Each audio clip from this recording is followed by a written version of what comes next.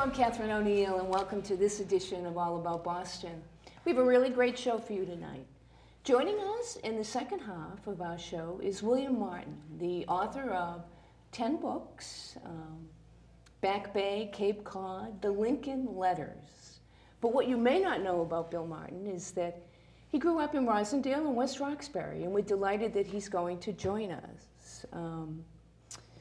Over the last several months, I got the opportunity to talk to a lot of you, and I was amazed that when we chatted, most of you brought up the conversations that we had with the three gentlemen who are the guests on our first half of All About Boston tonight, and they are Tom Finneran, Nick Paleologos, and Tom Keady. And welcome, gentlemen, to All About Boston. Catherine, thank you for the invitation. Well, I'm delighted to have you back. It really is. It's a delight. You're a great host, and these two, I'll do anything with these two guys. Well, you know, they have such low standards, they accept me, so it's perfect. Listen, we're all a little rusty, so we can get through this first 30 minutes together. What I thought we'd talk about, and it's a great, you just did a poll, right, David? A couple days ago, yep. Let's talk about the poll that you just did for the Massachusetts governor's race. Yeah. It was very comprehensive, and it showed Martha Coakley a strong Democratic candidate. She has a 13-point lead over Charlie Baker, and Charlie Baker cleared the field in the general election against the other four Democrats. So right now it looks like Coakley the favorite against Baker, Baker the favorite against the other four Democrats, and Coakley even stronger in the Democratic primary. So the two Toms, does that say that Martha got over the Senate race? Oh, sure, I think it does, and I'm not surprised because she's, up until that race, which was really an aberration, up until that race, Martha Coakley had been a strong and impressive candidate on a regular basis. In Middlesex County, the biggest county in Massachusetts by far, David could break down the numbers and really show you the impact, the meaning of Middlesex County, and then at least twice, if not three times, on a statewide basis for Attorney General. She's a very credible candidate, and whatever advice she had or whatever sense that she had after her primary when she kind of went into neutral, while Brown was, you know, stepping on the gas, I think she's well beyond that. So it was a good day for Attorney General Coakley. Oh, sure. The poll was, I mean, her strength was amazing. You know, all the demographics you'd expect. Women, registered Democrats, those people who trusted ABC News, CBS, NBC, CNN, all the networks except for Fox, she beat Baker by. So she had widespread support. Not to say the numbers won't change, or that the race is fluid in any way, but you know, she had a pretty commanding lead. The only good news for Charlie Baker, from what I could see in the crosstabs, was if you looked at the people who said that they knew both candidates, because some people haven't heard of Charlie Baker, Baker only trailed by 7 instead of 13. And if you looked at the people who said they were following the governor's race very closely, and only 1 in 5 likely voters today are following the race very closely, Baker led by 8 over Coakley in that one little subset. So but that's an interesting piece. Sure it is. You're pretty accurate, David. You're like a... He's the best pollster. Yeah, it's unbelievable, right? Really, seriously, you are. You're pretty accurate. So what does, Tom, you're advising Martha Coakley. What do you do with the numbers that David just furnished? Well, first of all, it helps Martha Coakley immensely in fundraising. Right now, going into February, the caucuses, it shows momentum, it shows name recognition. So I see two things. One is fundraising, and second is the caucuses and helping her get to the majority in, I believe, the first week in June. Thank you for bringing up that word, caucus. A lot of people don't understand that in a couple of weekends, a lot of crazy Democrats are going to be gathering in a lot of church basements. Well, let's not call them crazy. Well, no, I'm sorry. Yeah, because it's redundant. Oh. It's like this is a tough crowd. It is a tough crowd. It's a tough crowd. So let's explain. Catherine's right. They're crazy. Let's explain the caucus process. In order to get viability, a Democrat must go to the convention and get 15% of all of the delegates who attend that convention. Yeah. On the first ballot. On the first ballot. Right. And in order to be a delegate, you go to a caucus. So take it away, guys. So you're chosen then by the fellow citizens who show up. You have to be a registered Democrat, and then you gather. And, you know, we kind of make light of your description of all these crazy people go to caucuses, but there are really very specific issue-oriented people who show up. So let's say of the Palestinian whales, they're going to show up. Right. And yet there's going to be a whole host of other things. And will they have a candidate save the Palestinian They may or may not. They may want to play a role. And, you know, I kind of goof around with some of the, you know, some of the subject matter, but they, in many times, they're just very, very specifically oriented to one or two issues, as opposed to Tommy Keady could go and have a good feel and a strong relationship with Martha Coakley, and he's there as a Martha Coakley person. He's going to try to organize his neighbors. And David could go on behalf of Steve Grossman, and I could be there for Juliet Kayyem or whatever. So it's really, it's a mixed bag. It's a little bit of a bouillabaisse. You have some issue people, you have some candidate people. And what happens if you don't get 15%?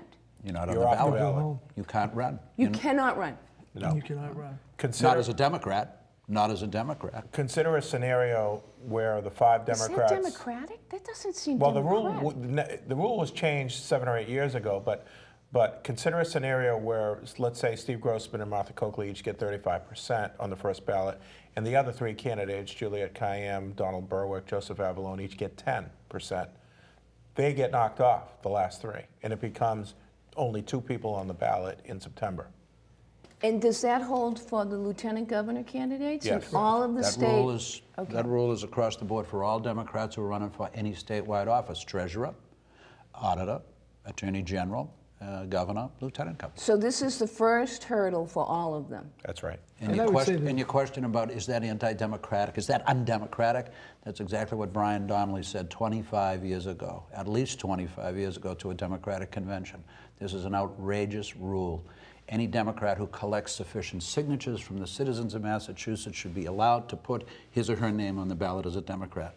But the activists, the caucus attendees, said, no, we don't want that. This is kind of our game, our power play. So it's a bunch of insiders then?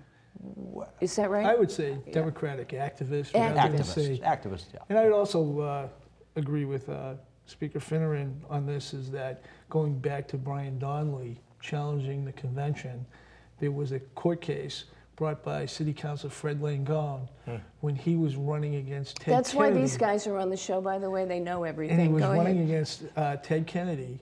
He went out and got qualified with his signatures, but didn't get 15, or at that time 10% on the first ballot. Challenged it and lost in court. And ever since that case, going back, oh God, in the 70s, we've always had two criteria. One, to get to 15%, and second, 10,000 signatures. And getting 10,000 signatures is a job. Was this a way to vet out the fringe candidates? Is that what the process is about? Or it must mean something, right? My sense of it, I'll defer to the historians here, but my sense of it is that this was Mike Dukakis's way of taking out Ed King. When King, with a surprising victory in 1978, beat Mike Dukakis, it stung Mike Dukakis and his supporters. And they decided to kind of reorient the party and take over the party apparatus. They did it through these sets of rules that set up caucuses in February and attendees, and Mike Dukakis, not surprisingly, won the nomination against the incumbent, Ed King. So then they had their classic battle in 1982, and Mike Dukakis was reelected. But so it was kind of an inside political move. How do we negate or kneecap Eddie King and get primary position on a ballot? They did it through a caucus and a convention. Let's talk a little bit about, and I don't know her, I'm just bringing her up, Juliet Kayyem. Okay. How does she get 15% on the ballot? She's not what you would probably think of as an insider, right? She hasn't been in town all that long, right? How does she get there? Does she make a deal with somebody? How does that happen? I think that it really is going to the various town committees that are meeting and presenting your case. A couple of weeks I received in the mail a CD on her candidacy. I did too, actually.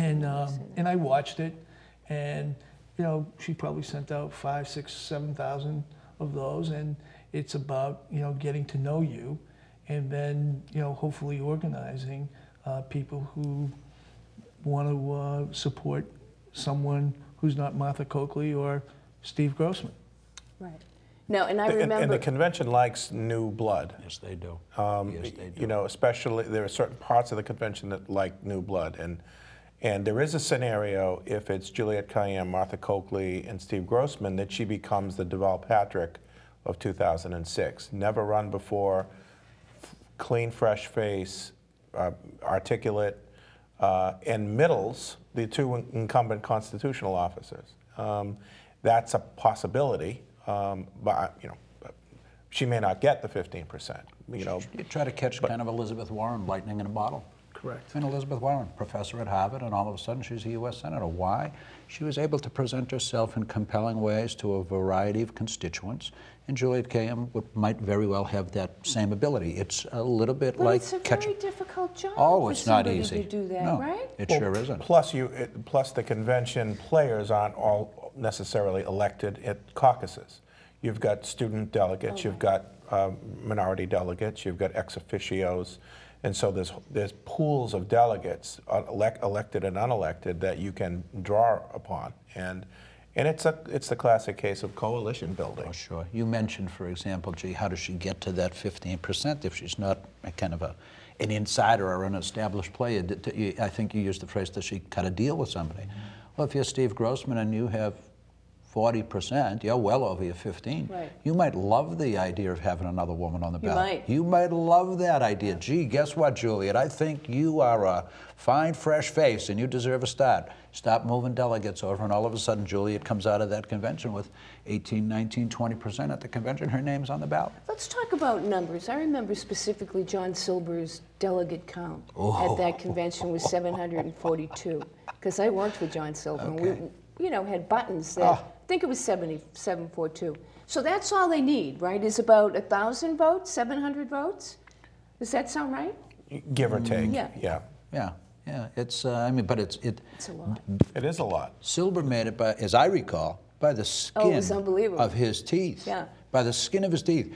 And David had mentioned kind of ex officio and other caucus attendees. These would be party people, state reps, state senators who go, that kind of stuff. They moved a lot of votes for Silber. They really did. And it was that movement that gave Silber, got him on the ballot. Otherwise, Frank Bellotti is going to be the nominee. Well, Frank was the nominee anyway, but Silber would not have even been on the ballot to beat him in the primary. You bring up a good point. You can not be the nominee and still reach viability and still be on the ballot. Oh, absolutely. Right? Yeah. Easily. Okay. Easily. Okay. Easily. And it's not necessarily true that the convention is kind to every Democrat who aspires to make the ballot. Witness Elizabeth Warren. Right, I was just going to mention that. You know, full court press on Marisa DeFranco, and you know, knocked her off the ballot, and rightly so. The thinking of the delegates was she shouldn't be distracted with a primary. Focus on Scott Brown. She did. She cleared the field, and she beat him. Yeah, it's a good point. What was your biggest surprise, David, in your poll? Well, for me, it was the margin in the Democratic primary, because, you know, I sort of, being a digital person, I sort of thought of Martha Coakley, Steve Grossman, both sort of institutional, constitutional office holders. But to see Martha Coakley 40 points ahead of a fellow constitutional officer, and it's not like Steve Grossman's not working, it's not like he's not raising money, he clearly is. That was huge from a statistical standpoint, to be that far over 50%, and then your closest competitor at 11%. That's a big number. So she's going to be tough to beat. They're staggering numbers, and you mentioned David's accuracy, really how credible he is as a pollster. I'm stunned by it, in part because Steve Grossman, I don't know that I've ever seen anybody work so hard. For the last 2 years, he has been everywhere, everywhere. He's well known, he's well liked, he's visible, he's active, he's moving around everywhere. It's as if literally he is no longer sleeping. And that's been going on for a couple of years. So for Martha to have the margin that David's describing, put me down as stunned, honestly. And she's a good candidate, as I said earlier. She's historically been a good candidate with the one exception. But I'm really stunned by that margin. Let's talk a little bit about guys. I know Tom Keady just came off of a mayoral race. I'm a little election fatigued. What is the general populace thinking? Do you think that there is? Well, if you think about it, you know, you go back to the Elizabeth Warren race, and then right after the Elizabeth Warren race, John Kerry steps down to become the Secretary of State, and then you have the Ed Markey, Steve Lynch race, followed by the Mears race, followed by a congressional race.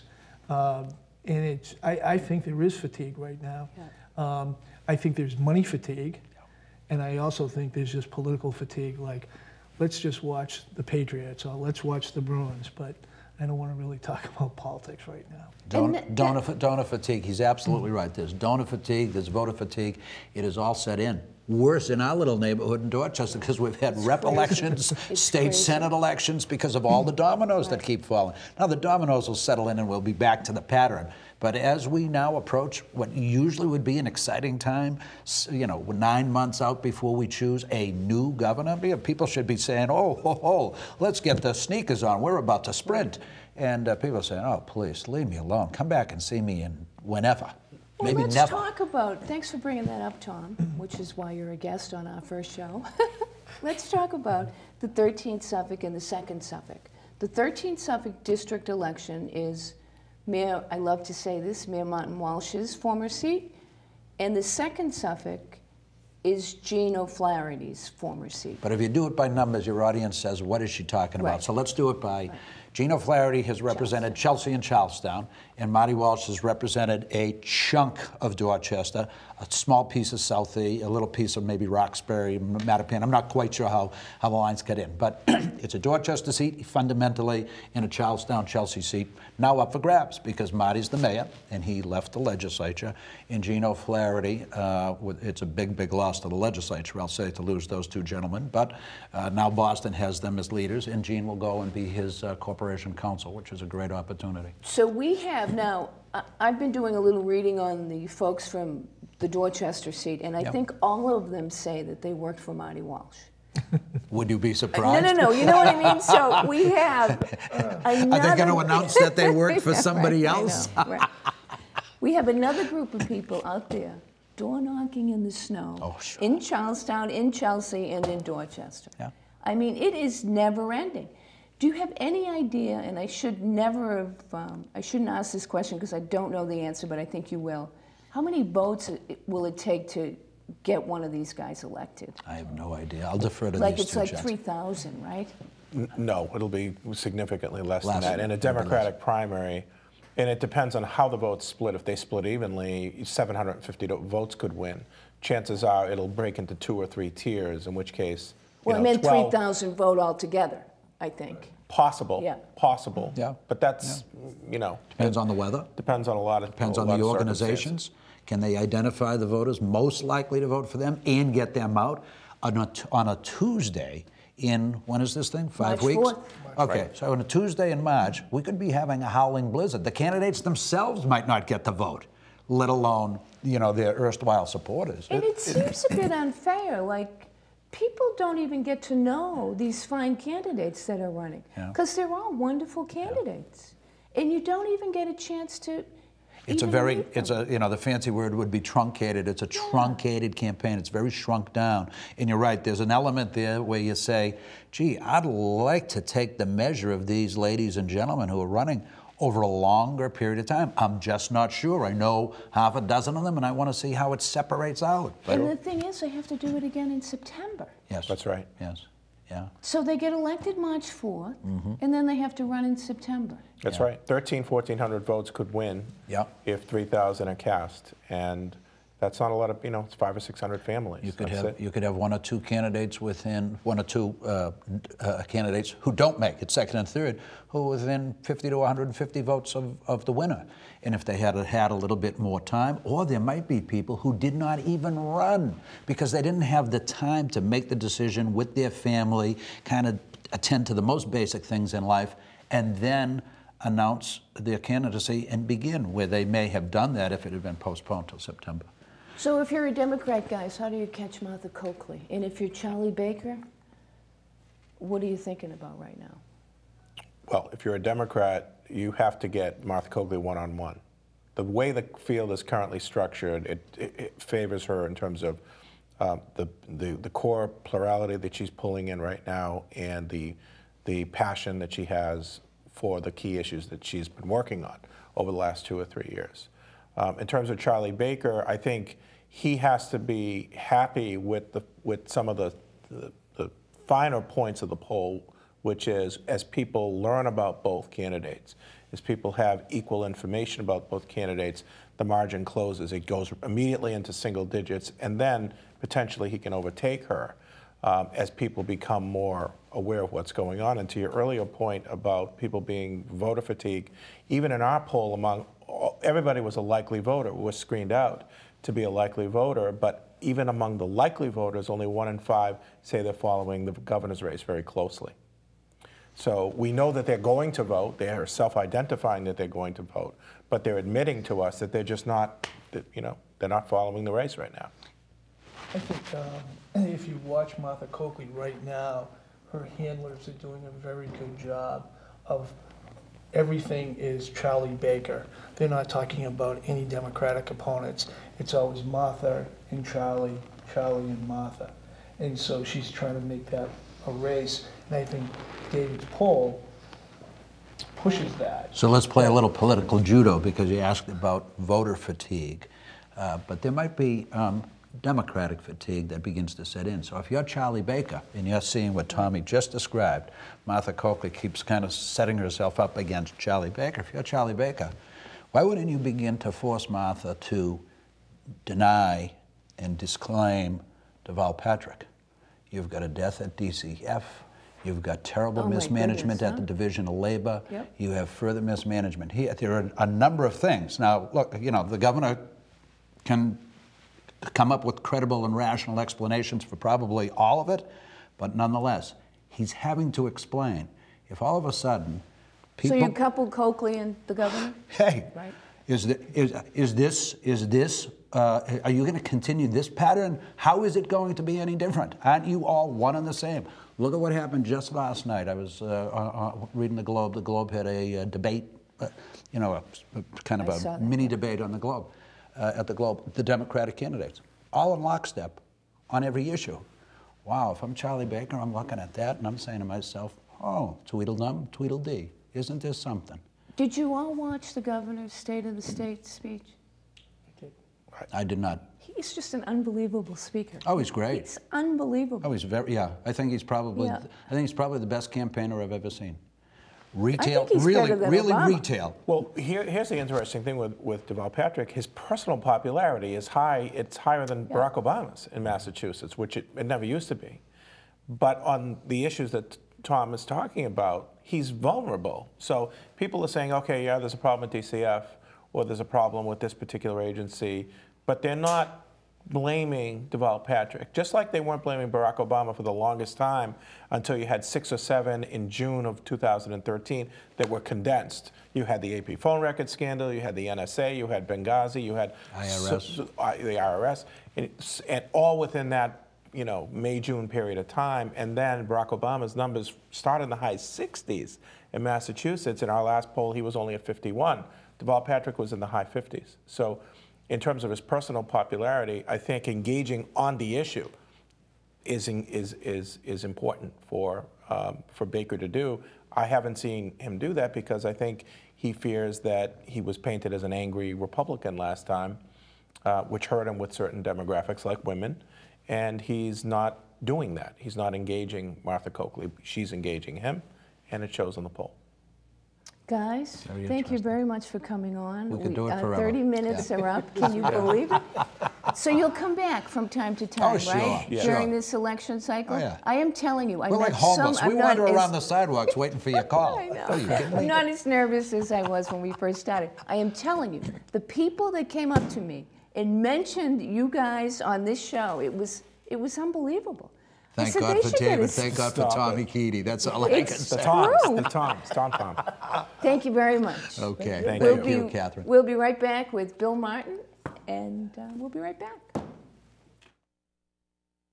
Welcome back to All About Boston, and we are delighted to have New York Times best-selling author William Martin. But the reason that we're really excited to have him is because he grew up in West Roxbury and Rossendale. And welcome to the show. Catherine, how are you? Good, nice to see you. Thanks for having me. Now, I have done a lot of research on you lately. Good. You good. have written. There's a lot of it out there. There is Most a lot of it's positive, I hope. It is. It's all good. You've written 10 books. Yep. A lot of our readers are very familiar with your books. Everybody in Boston is familiar with Back Bay. That's right. But if you will, if we could talk about, I didn't know this when I met you, that you actually wrote a Roger Corman film. Yes. I wrote a movie called Humanoids from the Deep. Now tell me about that. Was that a great experience? He's like legendary. Let's talk about it. He is legendary, yes. Tell our audience. When you're in Hollywood, if you get the opportunity to matriculate at Roger Corman's College of B-Movie Knowledge, you do it. And I wrote a film for him about guys in rubber suits. The rubber suits were the monsters, who come up out of the ocean and terrorize a California fishing town. And it came out in 1980, right about the time that Back Bay came out. And for a short time, I had the unique distinction of being the only author in America ever to have a novel on the New York Times bestseller list, while I had a movie on the Video Times video bestseller list as well. And that was Humanoids. And I can get into the plot for you. Well, tell us a little bit. I actually watched a little of it last night. You did? I did, oh, yeah. Good. And how many brain cells did it kill? You know what? It was very, because I'm a kind of film buff, right, I was very familiar with Roger Corman. You got the idea. But Roger Corman would, back then, and even today, give an opportunity to young filmmakers and talents in Hollywood whom he thought had a future. And he'd get them to work cheap. I worked cheap on that movie. And nevertheless, who was I to turn down the opportunity to work for him when you looked back through his collection of other young talent that he had developed, and it included Martin Scorsese and Peter Bogdanovich and Francis Ford Coppola and Jack Nicholson and a lot of Robert De Niro and a lot of other people.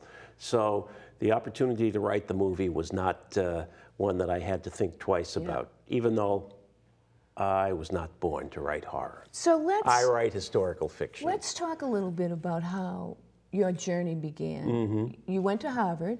Right. You decided that and we won't hold that against you. I started at the Robert Gould Shaw School in West Roxbury. You did? I went there from kindergarten through 8th grade over on Mount Vernon Street in West Roxbury, and then went to Catholic Memorial. And at Catholic Memorial, I was already, at the Shaw School, I was already in love with movies, with the big stories on broad canvases, the historical yarns that were so popular at that time in the late 50s and early 60s. And somewhere along the line, I decided I wanted to be part of this storytelling business. So after Harvard, I packed up and headed to California. And in California, at the USC Film School, I quickly figured out that the most direct route into the business would be to write screenplays. So I developed my skills as a screenwriter and found that the screenplays that intrigued me, that I wanted to write, were not the ones that Hollywood wanted to turn into movies. Big westerns and stories about the battle for water rights in Southern California in the early 1900s. These were not the things that Hollywood was making in the late 70s or so, when I was trying to break into the business, when I wrote Humanoids, in fact.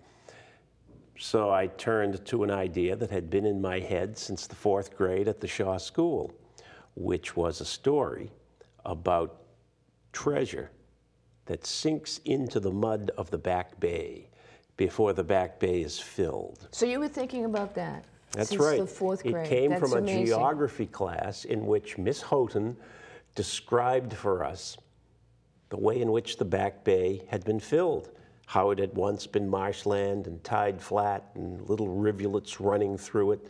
And then in the mid-19th century, as the city expanded, they decided that they would make more land on that marshland, and they layered it in 20 or 30 feet of sand and gravel that they trucked in or brought in by train from Needham, and then built upon it the most beautiful part of the city.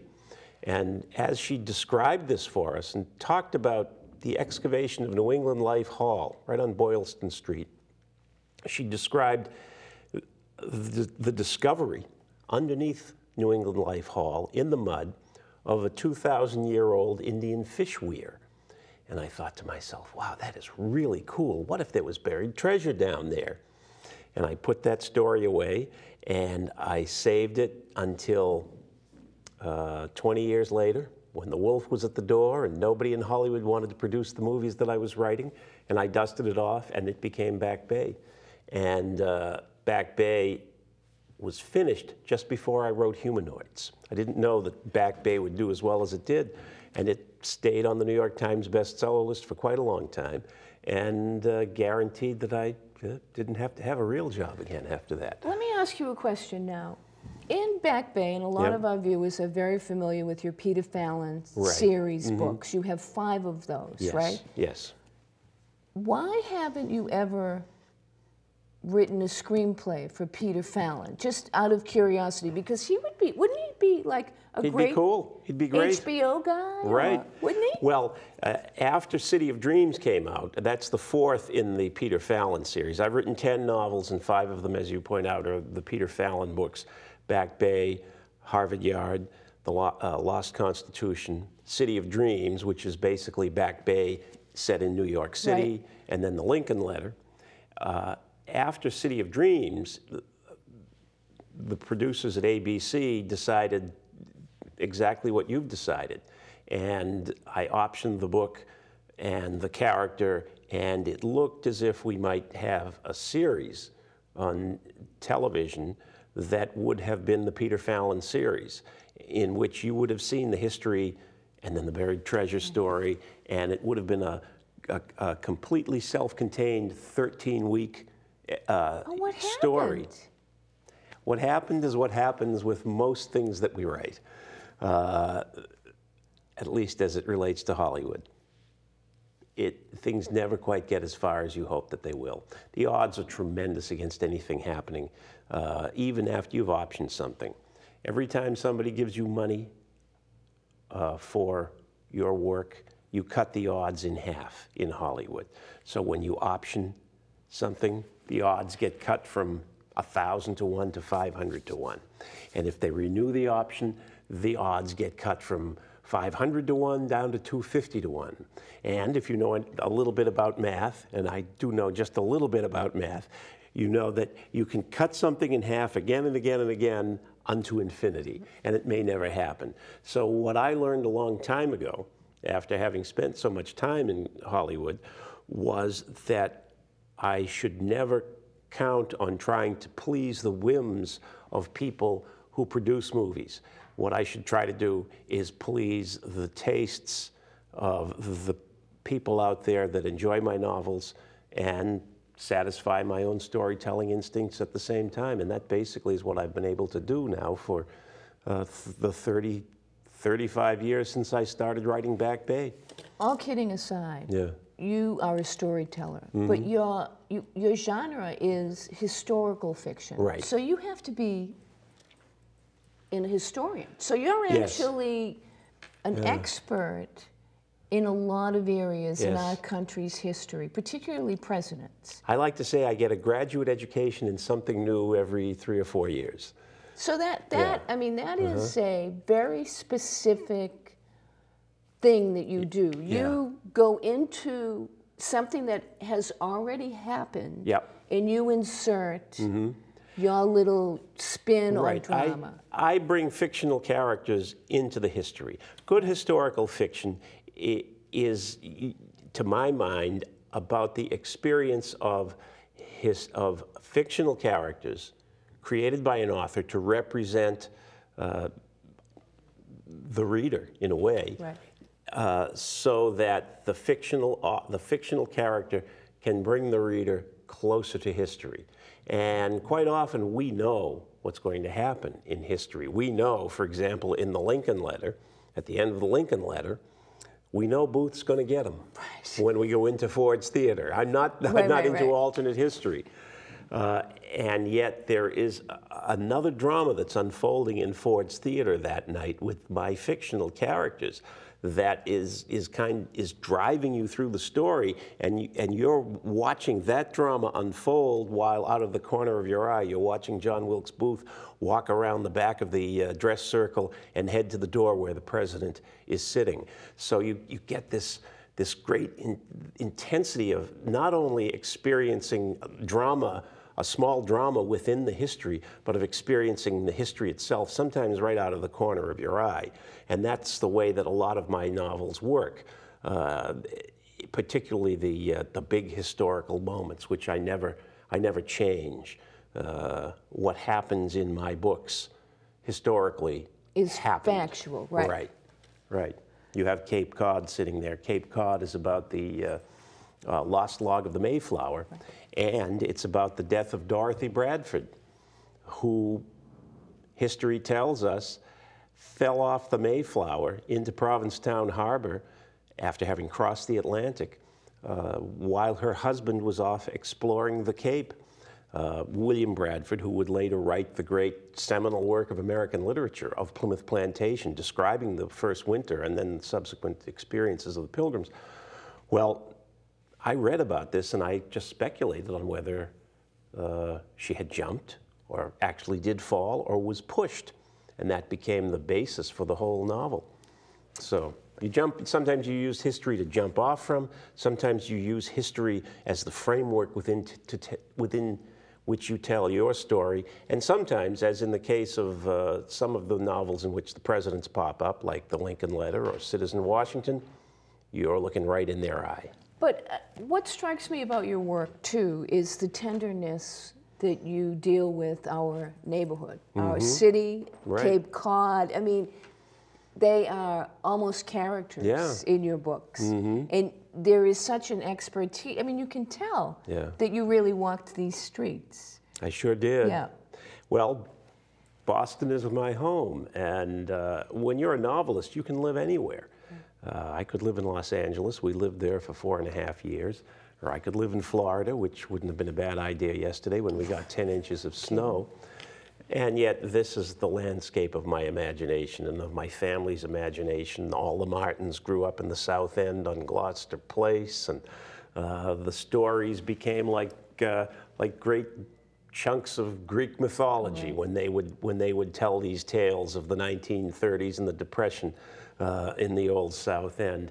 And all of those things fed into my imagination when I was a kid, and then just walking past the buildings, the old State House or the old North Church, or going over to visit the Constitution, all of these things stimulated my imagination and continue to do so today. Even though I don't you can't keep writing about Boston. Right, the rest of the books travel around the rest of the country. Although we'd love you to. Yes. Yeah. When did the Lincoln Letters come out? That came out 1.5 years ago. And how's it doing? It's done very well. Good. It was a bestseller on BarnesandNoble.com for a while, and the Boston Globe. And I've had a very nice time going around talking about Abraham Lincoln. Excellent. Yeah. And this is the month of presidents, by the way. It is. We've had the month of February. Four of our presidents were born in February. Yep. Washington, Lincoln, Reagan. Yes, that's right. Today is Ronald Reagan's birthday. And somebody else. I can't remember who, but... There's another one. Yeah. It will come to me. But so this is the month of presidents. Yes. And you are an historian, really. And I've had the opportunity to... well, in every one of those books on your desk, a president makes at least a cameo appearance. And I think just about every one of my historical novels, there's a president at one point. How long does it take you to write a book? Well... have you ever clocked it? Too long. Too long. Pretty much. Because there's so much research involved. And I try to visit locations and then read the primary sources and then the secondary sources. And then, of course, when you read one of my novels, particularly the Peter Fallon novels, you're going back and forth from past to present. I'm telling one big story, and then within that big story, I'm telling Peter Fallon's story, and then I'm telling the historical stories. So there are arcs, and then arcs within arcs, all of which I have to make sense. Charts, the whole thing, I carry it all in my head, okay. but it all has to make sense to you. You have to feel that you're reading something for a reason. So it's almost like getting two novels in one when you read one of the Peter Fallon novels. As a result, it almost doubles my work. And so, not that I'm complaining, and so that sometimes is the reason why the books take so long. Cape Cod took me 4 years. Lincoln, however, took about 2. Now, when you go and visit a place for your novel, tell me how William Martin, the author, visits some place that he's going to write about. Do you walk around with a notepad, or do you just... I go and walk and look, and occasionally I'll pull something out and jot a note down. Some things just jump out at you about a place or a location. The facade of Ford's Theater, for example. It looks today as it looked on the night that Booth walked out of the Star Saloon, which was right next door, and walked in at about 9:45 into the theater. Other places you need to go and stand and look and imagine what was there, because it's not there any longer. One of the amazing things that I learned when I was writing the Lincoln letter is that Constitution Avenue on the north side of the mall was once a dirty old smelly rotten canal. Washington was cut with canals originally, and as the canals fell into disuse because of the arrival of the railroads, the canals became, as I say, rotten, smelly old places that make great locations in novels. So you go to the mall and you look and you say, I wonder what it looked like then. And then you track down photographs that will show you what it looked like then. What did the Capitol Mall look like in the Civil War? There was a big hospital right in the middle of the mall. And then the canal skirted that hospital. And of course, in the novel, the hospital becomes a location as well. So I do several layers of research when I walk the ground. I try to reimagine it. I try to see what's there. And you know, the light still falls on Washington, D.C. and the Old Back Bay today, just as they did 150 years ago. And the slant of the light and the color of the air and the sky are things that you can still capture as they were then. You're also, I have to get this in, you're also an award-winning documentary. Yes. Talk about the documentary, which I tried to watch, but I couldn't get my hands on. Oh, yeah. You wrote a documentary called George Washington, the Man Who Wouldn't Be King.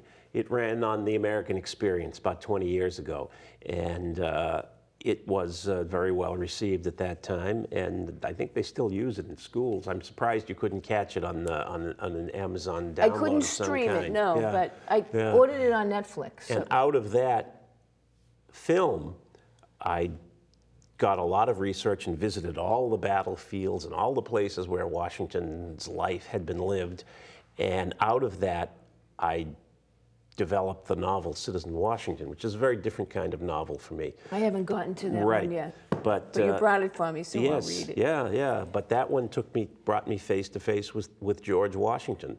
And one of the things that I try to do in all of these books, when I introduce you to a president and allow you to look him in the eyes, is to show you that he was a human being. Right. A guy like Washington was fascinating on many levels because he was not the great stone face. That only came later. He tried to become that while he was alive, but it wasn't until, 20, 30 years later that I think it was Hawthorne who wrote, did anyone ever see George Washington naked? I do not believe that he had any nakedness. I believe that he was born wearing his sword and his white wig, and he made a stately bow to his mother, and then he went off and invented America. Well, that really isn't how Washington started off. First of all, he never wore a wig. He powdered his hair. But secondly, when he was a young man, he was a grasping, land-hungry young surveyor with a fiery temper, a petulant guy, always looking to blame other people for his failures and his mistakes. And out of that very human kind of individual, and not entirely likable individual, emerged the George Washington that we come to know and respect. He was a great leader. Right. Because among all of his talents, he never quit, knew how to endure.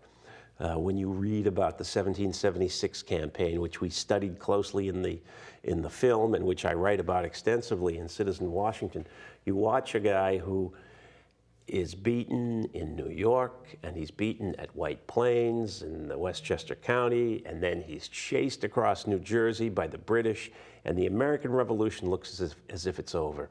He writes to his brother, "I've never been in such an unhappy state since I was born." He talks about going to hide out in the West and conduct the revolution as a guerrilla war from the Alleghenies. He gets across the Delaware, and he sits there and he looks across at Trenton, where the Hessians have already taken up winter quarters. And this is described by Dr. Benjamin Rush, who was no Washington admirer, goes to visit him in his farmhouse headquarters in Pennsylvania, and Washington is doodling.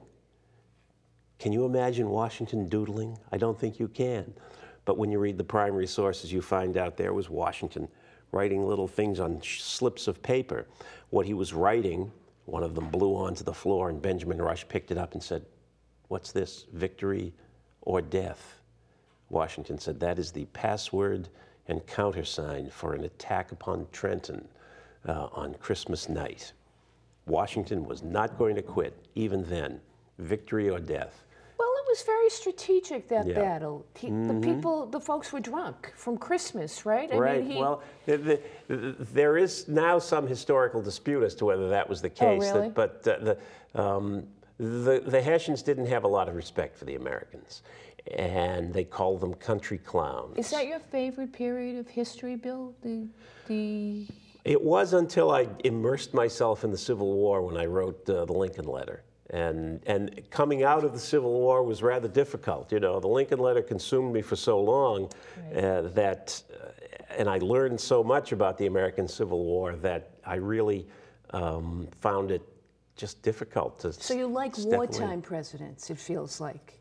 Well, it isn't so much that I like them. It's that the wartime presidents are challenged in ways that other presidents aren't. And don't forget, Washington really wasn't a wartime president. He fought the Revolution, but when he became president, his challenge was to knit this very disparate political structure together and hold it together. This new thing, this Constitution with this bicameral legislature and this tripartite government. Nobody had ever really tried something like this before. And what he was trying to do as president in 1789 was hold together those who felt that the country needed a strong central government and those who felt that that government governs best which governs least. And that continues to be the American debate. It was the debate at the Constitutional Convention.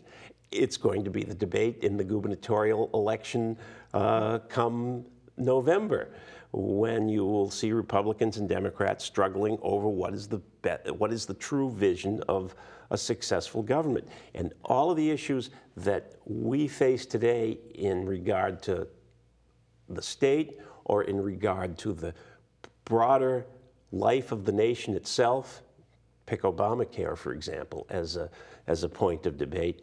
All of those issues, somehow or another, were confronted by people like Washington and Jefferson and Hamilton, who had very divergent opinions.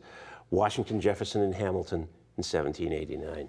That's why I love to write historical fiction, because the more things change, the more they stay the same. We have to wrap up, but let me ask you just one quick question. You must feel like you know these guys, right? After you research. Oh, I do. Yeah. You can really tell when you talk about them. Yeah. Thank you. It's fun. Must be. Thank you for coming on All About Boston. Now, go and buy Bill's books. You can get them at Amazon.com, BarnesandNoble.com, right? Yes, or Barnes & Noble, or your Barnes & favorite Noble. local bookstore. Really, and Peter Fallon, he's going to be on TV soon, I can tell. I hope so. Thank you for watching tonight on All About Boston, and I'd like to thank the best cable access crew in the whole world, and we'll see you next week with the state representative candidates. Don't know if they're going to be from Charlestown or Dorchester yet. Thank you.